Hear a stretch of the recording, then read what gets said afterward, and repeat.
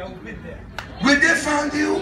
Are you sure you are ready for the world? The world is looking for solutions. Rise and move and take solutions to the world. Don't sit back and fold your hands and cry anyhow. I trained myself in the Bible college. I was in the seminary for 3 years. I trained myself with the help of some people. When I graduated from the seminary, I went to the University of Abuja, the federal capital, studying the English language. I did it for myself. I was traveling for programs. I was schooling. I was restless. People ask me, how are you doing it? I say, I'm trying. He said, you will break down. I say, I'm not going to break down. It's now. I have to do it now before I get married. I have to do it now before children start coming. I have to do it now. I don't have to be lazy. I'm tired. No.